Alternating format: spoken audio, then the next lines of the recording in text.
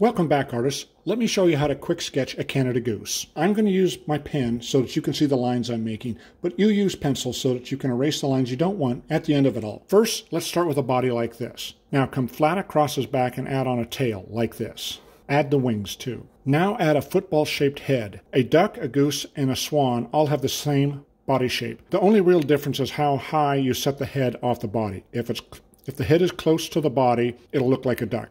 If it's medium height, it'll look like a goose. And if it's really tall, it'll look like a swan. Since I'm doing a goose, I'll make it sort of a medium height. Now connect the head to the body like this. Now add on the bill like this. Remember the eye.